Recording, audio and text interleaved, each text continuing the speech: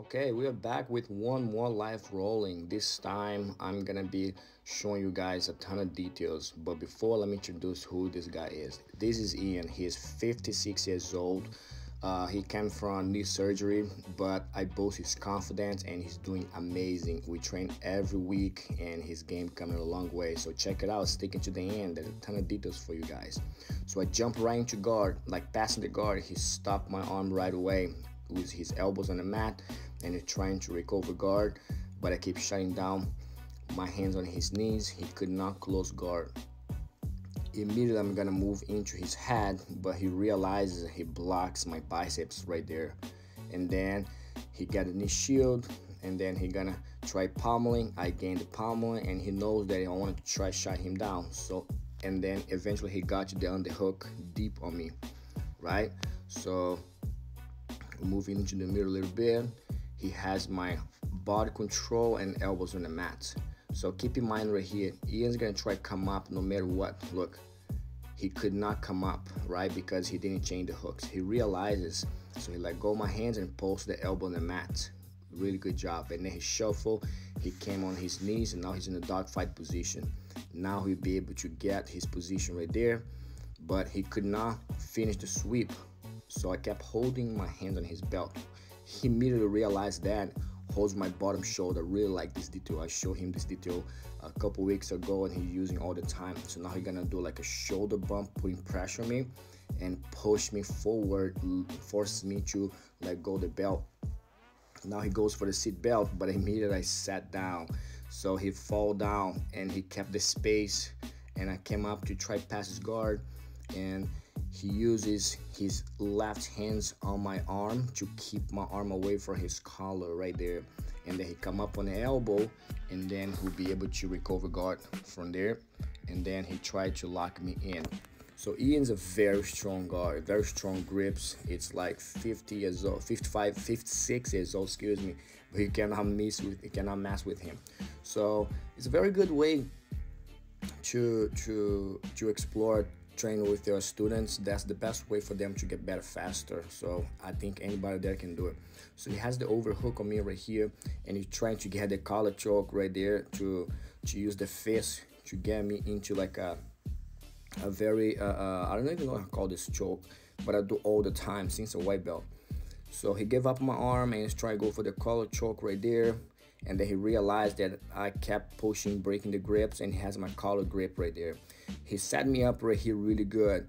He went for a cross grip, and that type of position he has for umber, right? But I kept pushing up, and then he immediately sit up and do one of my favorite sweeps, the hip bump sweep using my arm. And that was amazing. I could not bring him down, so he got me good in this one.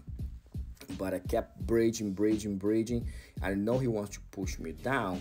When I set my shoulder down, my left shoulder that's popping up right there, and then I know that he really wants, and then I bridge him to the other way. So I got him back. So I bridge into, so I set him up, pushing, and then he pushed back down.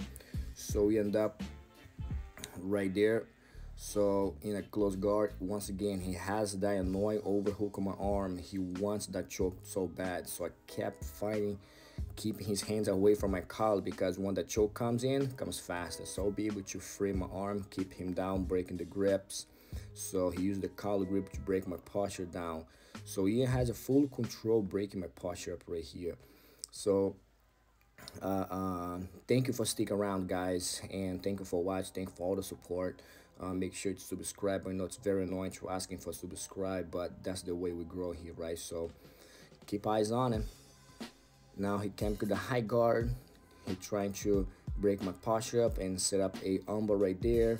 But once again, most important thing is for umber, he need to control my posture up. So he break my posture down by the collar, and then he used the right foot over my body, and he passed the leg, but that was like a tiny space. My elbow was out, and I shake, and then he could not get the armbar, but he was smart. Immediately he went for the omoplata sit up. That was awesome. We've been working on that transition all the time. If one attack fail, quick transition to the following one. and then he'll be able to flat me down. I came up, and then he put me down, and then he got the omoplata with the submission. That was awesome, Ian. So we shake hands again, we reset the rolling.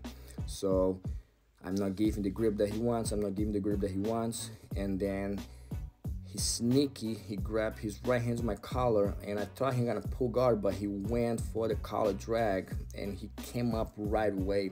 He should control the seat belt first, but he went right over with the hooks. And then, man, this guy surprised me so bad. He went for the umbo right there. I thought he went for my back, and then look like he's looking like 18 years old. Calm down, Ian. Amazing, amazing. I'm super proud for to guide him through his jiu-jitsu, man. He came in a long way, especially after the knee surgery. He got the umbo right there. I could not escape. Awesome job, Ian. Keep it up. And then we reset the roll. Say, no, I'm not gonna get to that collar drag again. So I tried to hop over, and Ian smart, good framing. So I teach Ian how to use a lot of frames because I don't want them to get smashed. So he used a lot of hands, and then he immediately holds my arm and come up for this the half guard again. So he wanted to come up. I'm trying to break his base, take his post down and keep him down, but he switched base really well and came up on a half guard dog fight and swept me right here. He didn't. I stay on the turtle. He go for the seat belt. So this time he had a seat belt, right? So what he should do is he's trying to put me down. He should rolling over and end up with my back right there, but he go to seat belt, which is okay. He's still in the top position right here in a half guard. So Ian has some limitation with the knee surgery, so that's why he started from the knees, but I'm building his confidence slowly. So now he started exploring more the top position, bending the knee more. Amazing, amazing. I'm super happy that how Ian came a long way, and now he's turning into a beast. So he has the half guard set up right here, and then I came up, I tried to come up on my knees, but he's super heavy. You guys have no idea how strong this guy is, man. So I kept his hands right there, and he has my collar choke. He has the hands on my collar trying to get a choke right there. So now I try to face him, but he keep pinning me down super heavy. What Ian should do here is give up on a collar fade. Yes, so get the underhook right there before he trapped me on a half guard. But I think he still have the half guard control. So now he should get to my head control and then start going to a quarter mount. But he still have a good position right here. So pinning the shoulders and the head, especially in this kind of position for Ian, should be a good option right there. He tried to bait a shallow Kimura right there, but I'm not letting control my arm. He's getting this illegal grip on the sleeves right there, but it's okay. So I'm keep pushing. Try to keep him off of me, but man, this guy's strong. I'm telling you guys. So once again, this idea of this video is to point to you what he should do and what I'm doing from bottom, so you guys see the both sides of the game. Okay, so I know you guys are expecting a lot of lasso guard, so it's coming to the channel, but the jiu-jitsu is not just around lasso guard. So I want to show you guys everything that's possible, everything that's available there. Okay, so thank you for watching, thank you for sticking around. All right, so Ian trying to get to he's in a quarter mount like this, his knees on the mat. He's trying to trap my arm right here. He could get to my back from here, but I kept, like, I know that he wants that. He could go for a Kimura trap right there. Like, I think he starts setting it up right here. So he has his right arm around my arm, under my arm, but he let it go, and then I'll be able to come up my knees, and then I pull his arm, and then I'll be able to reverse. So now he's on bottom again, and I free myself from him. I set guard. Now from here, he holds my arm, and then I'll try to stay low because I know he want to go for close guard, like just the way he did now, or he go for the half guard. So all he used to do before is close guard, close guard, close guard. So I introduced him the half guard. Man, works amazing. He's doing amazing with that. All I have to do is half guard now. So now he goes for the annoying choke again. So now he's gonna go for the cross choke. All he should do to finish this choke right here is, look, his right hand's on my collar. He should push the fist right against my neck, but getting his body sideways. A lot of people slip into this choke.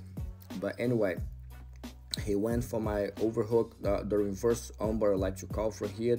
And then he did not have my elbow. His arm was on each side of my elbow, and they'll be able to reset. Now he has the collar grip right there and the sleeves.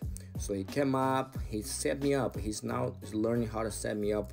And then I'm gonna go, he went for the scissor sweep right there, but he did not pull my arm or push my collar down, which I'm gonna show a breakdown right in the following or this video, or maybe in the end.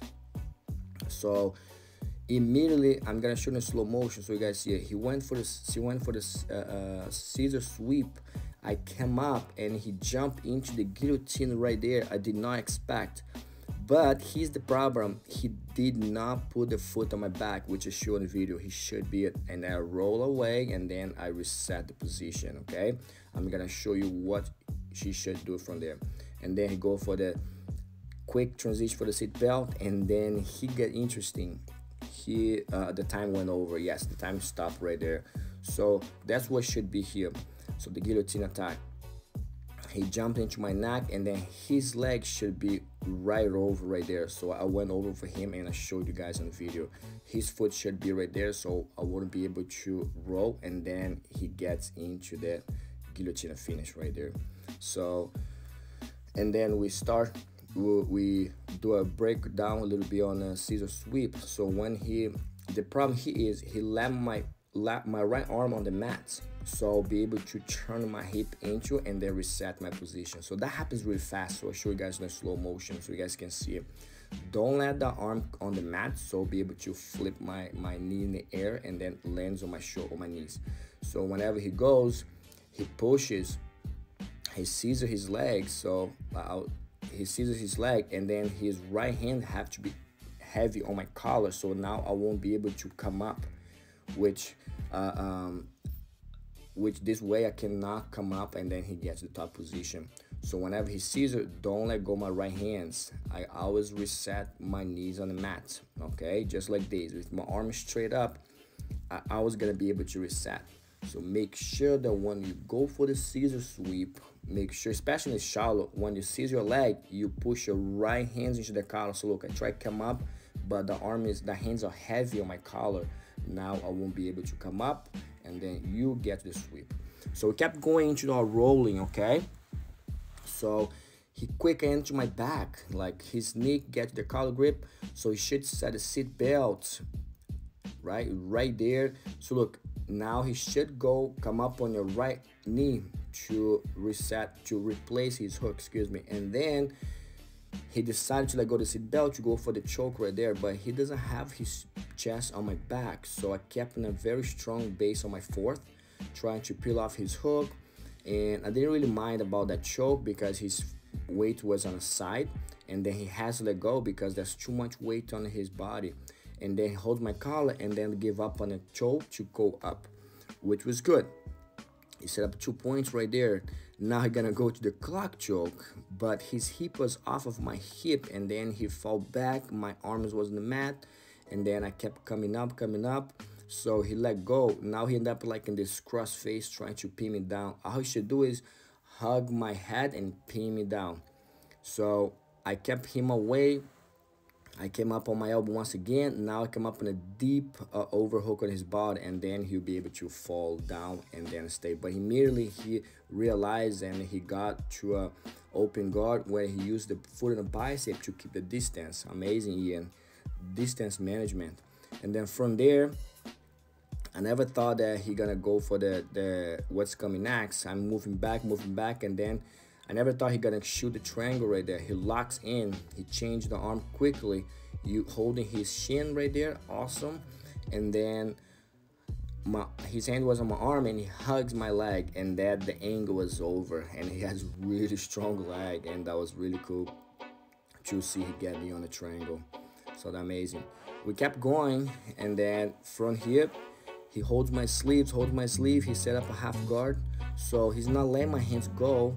Okay, so until he keep my hands away, I cannot break the grip, and then Immediately he used that to get a space. Look, he pushed me away and then he let go to get the overhook. Amazing.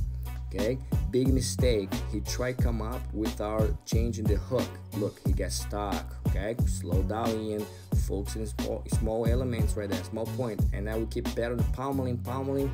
I get the pummeling, and then he got deep right there.